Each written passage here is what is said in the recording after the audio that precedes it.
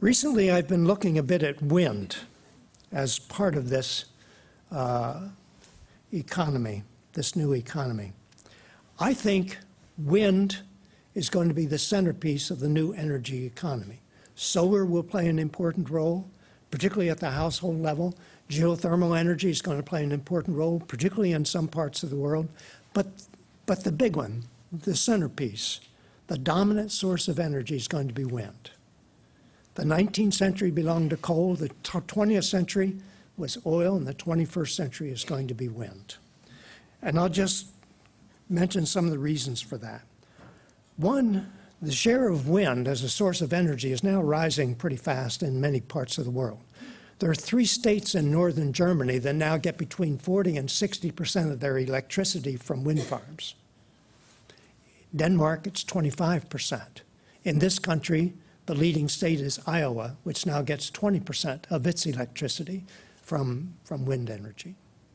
So it's beginning to come up. So we know that as the West German states that are getting 40 to 60% of electricity from wind have demonstrated is that wind can be a big part of the energy system. The other thing is that wind, in terms of energy productivity per acre, is very high. If you own an acre of corn land in northern Iowa, you can plant that acre in corn, harvest it and convert it into ethanol, and get maybe $1,000 worth of ethanol from the acre. You can also build a wind farm, a wind turbine on that acre, and that will yield $300,000 worth of electricity over a year. So wind is a very land efficient way of producing electricity. Wind farms cover large areas, but the land actually occupied by the turbines is only 1% of the area. So you can have several square miles, but you can still use that land for other purposes. One of the things that farmers and ranchers like, and they don't have a NIMBY problem, they have a PIMBY problem, put it in my backyard. A competition among communities in states in the Great Plains for these wind farms is intense. Because whoever gets the wind farms will be getting the royalties from the wind turbines. They'll be getting tax from the production and sale of electricity to upgrade schools and roads and so forth. But the exciting thing for farmers and ranchers is they can double crop. They can grow corn and generate electricity from wind because the turbine is only 1% of the land.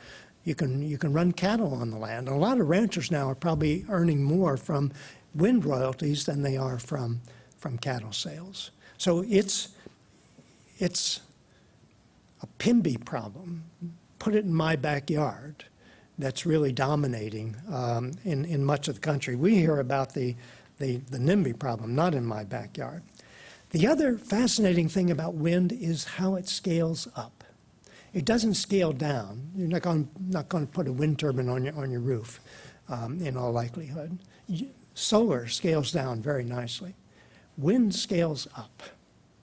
We started building wind farms, 50, 100 megawatts, then a few hundred megawatts, several hundred megawatts, then one being planned in western Wyoming, 2,000 megawatts, one in southern South Dakota, BP and what was Clipper Wind, 5,000 megawatts. The Mariah wind farm in the Texas Panhandle, awaiting completion of the transmission line to the load centers in central and southern Texas, will be 10,000 megawatts. That's equal to 10 nuclear power plants or 10 large coal-fired power plants.